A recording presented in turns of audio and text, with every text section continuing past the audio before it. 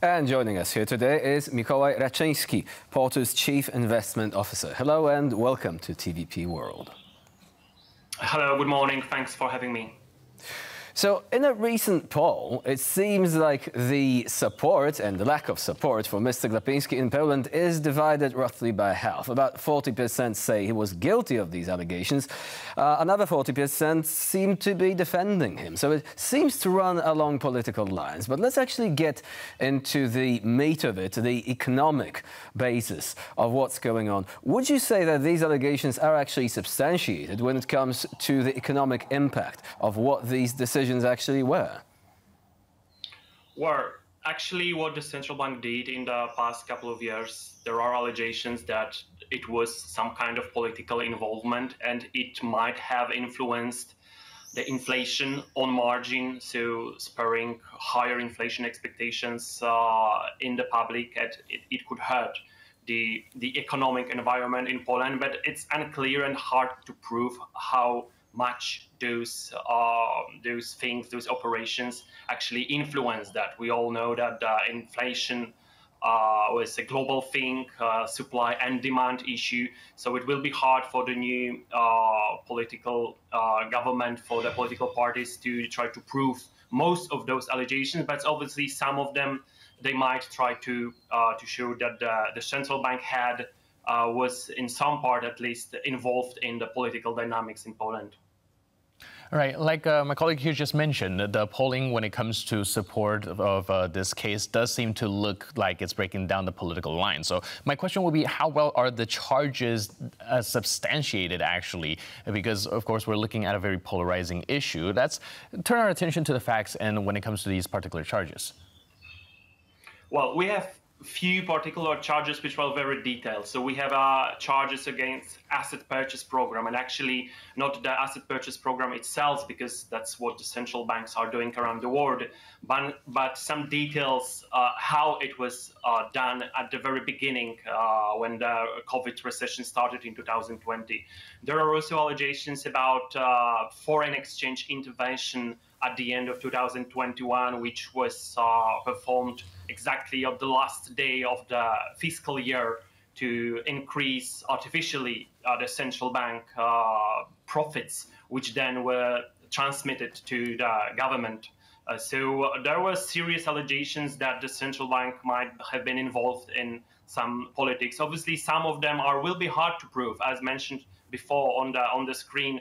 The allegations about interest rates cuts before elections, where that was the decision of the Monetary Policy Council, not the central bank chief itself. So for me, like, it will be almost impossible to prove that was Adam Glapiński involved in that. That was the decision of the whole council. And obviously there are some minor charges against him and how he are performing his duty as a head of the Monetary Policy Council. We heard some information from other monetary policy members that they worked has been much harder during Glapiński's stance, and their access to some documents were limited.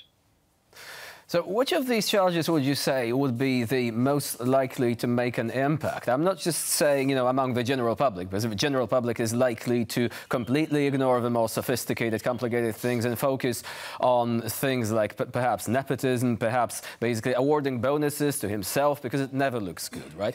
But what about the strictly economic issues? You've already mentioned the burden of proof could be difficult. But is there any one particular thing that you'd say is likely to stick and is likely to go beyond mere speculations and possibly leading to some sort of conviction here, if we can call it like that, of course, because it is not a judicial body per se. It's a different kind of process, but nevertheless an equivalent of one.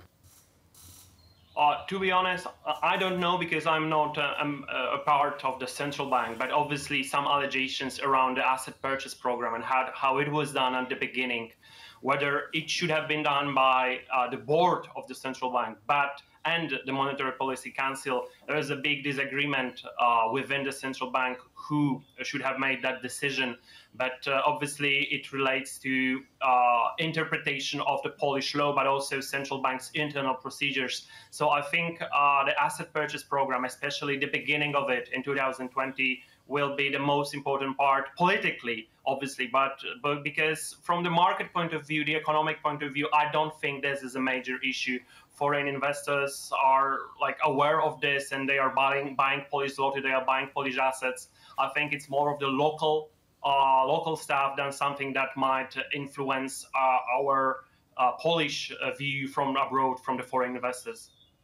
All right. I would also like to draw our attention to what Mr. Glapiński said, that he sees this as an attack on the central bank's independence.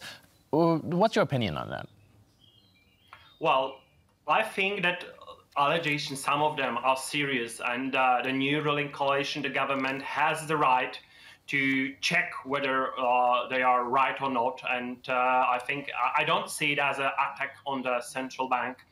There are serious allegations that needs to be checked whether those procedures, which should be in place, have been applied.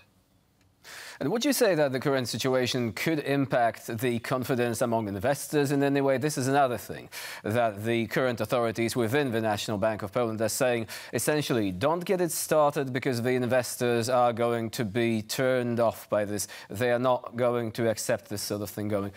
Is there anything, any substantial, any substance about this particular suggestion?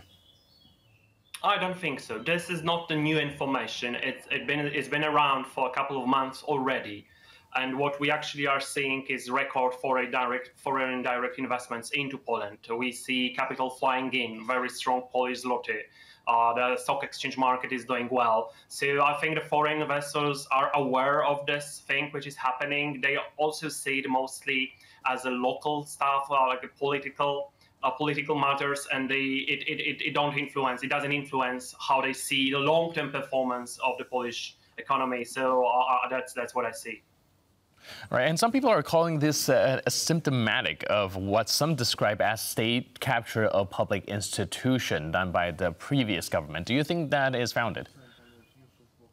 No, I don't think so. As I said, the allegations, some of them are serious. They need to be checked. For example, exactly that the foreign exchange intervention of the last days of 2021. Who made that decision? Because from this point of time, it's visible that it was done for the purpose of increasing the central bank profit artificially. So those are serious allegations which needs to be checked. And I don't think it's too much involvement of the new government to check these things, because actually how they supposed to do it, because the central bank is an independent authority and they can't really go there and check whether all the procedures were checked and in place where those operations were made on the market.